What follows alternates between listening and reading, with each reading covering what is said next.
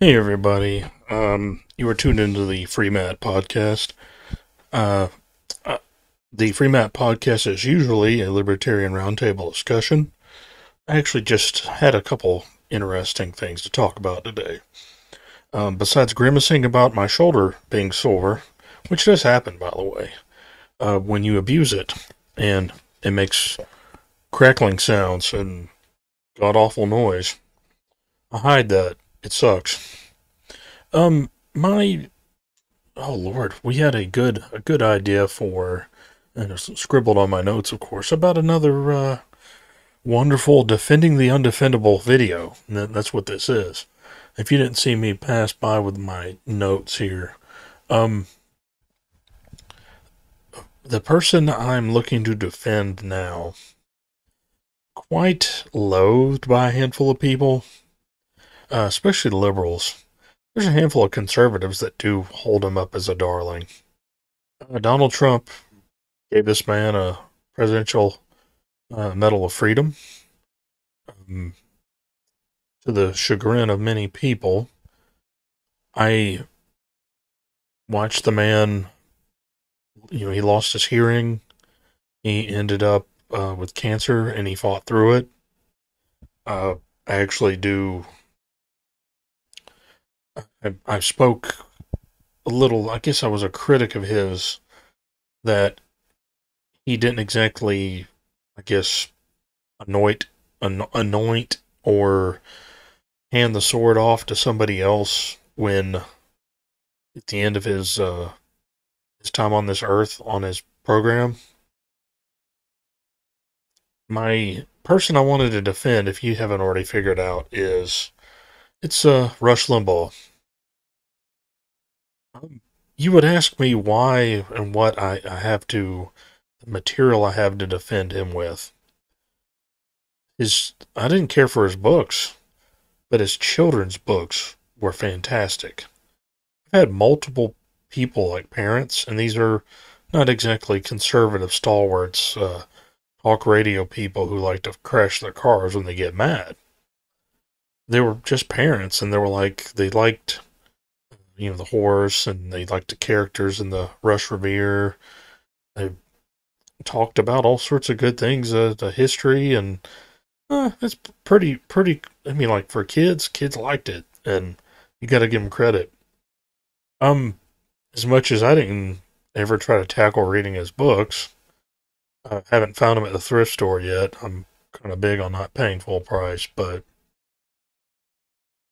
um, it wasn't prostate cancer. I think it was lung cancer, maybe. But something about him. People are going to get in a tizzy when I say this, but big on cigars and big on cigars myself and pipe tobacco. Don't get to smoke, but I dig a good cigar. And I guess he was a cigar advocate several times. And there's little things about the guy I can actually say that reading that article, and I think it was a special edition right after he passed away, of course. And he mentioned, obviously enjoying a good cigar when he goes to there's a few restaurants or something he could find a place to go smoke, and I know he's fond of that. But when he wasn't smoking, weird segue here. Uh, he was always big on people who went to his show wearing a suit and tie or a shirt and tie, and he always would stop to talk to these people. Before and after a show, he didn't hide. I think that he used to go and talk to people and had a good way of remembering folks. He was fond of folks that worked at his favorite restaurants. I think everybody got to know him. He'd go to a restaurant. He would like to. What I remember reading, he would always there was always two or three people he could always remember. He'd remember them, or he'd run into a family member and knew them. And I just find it weird that that's something that it's never brought up. Um, Somebody says, well, he's just being a human. And I'm like, well, if he treats restaurant people well, he can't be the bad guy I thought he was. And I might have not cared for some of his stuff that he likes the government to do to get, you know, to hand money to rich folks, like big business. But for him to have a good way with the little people and everyday Midwest, odd people, even people in New York, folks that didn't even weren't even conservatives. And apparently he had a way with them, and he had a way of embracing these folks. And as much as he liked to rile up liberals and feminists, uh, apparently to other people's wives, he wasn't that weird of a guy. That's a rarity. Guy that's been married that many times, and you would think he'd have a big ego, but he was able to keep it in check when dealing with other people's wives. And that should mean something. I know somebody says, oh, well, that's normal. And I'm like, no, there's a lot of people that would be complete weirdos and around somebody's wife and not give the wife the wiggle room that they should. And I like women. I like other people's wives. I just don't like their wives to that level, like way over and beyond. Uh, anyway, back to the notes here. Um, I will say something about having the wherewithal to want to work. He pulled a David Bowie. David Bowie, put out music right before he passed away, and he was terminal. And Rush, as much as his hearing was gone, he wasn't feeling well. He still found a way to get in there, and of course, people helped him out, but it still shows a little like poise, I guess, to do what if you like to do what you've been doing, and you feel like a person who you're not laying down, and it would take a lot to put certain people down, and I kind of admire that.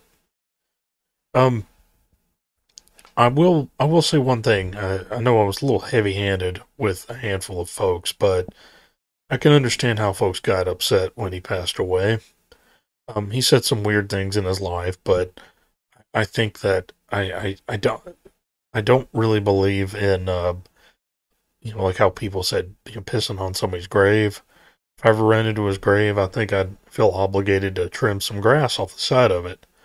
I just feel like that he's earned his headstone, and I mean, worst comes to worst, we get on with our lives. And I think Rush Limbaugh probably would want it that way.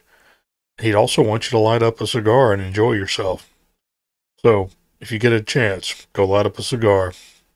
All right. Hey, thank you for tuning in. Yeah, if you want to fry, feel free to not fry. Hit subscribe, notifications.